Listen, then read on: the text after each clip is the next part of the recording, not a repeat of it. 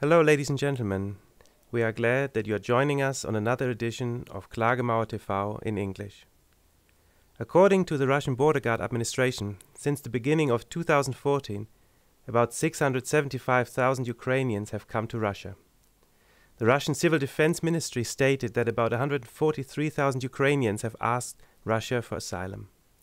Russian territories, especially those adjacent to Ukraine, such as Belgorod, Rostov and Bryansk, as well as the region of Krasnodar, are heavily burdened by the growing immigration.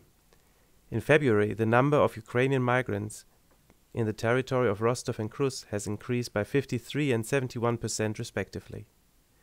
Klagemauer TV keeps a finger on the pulse of the historic events in Ukraine and Russia.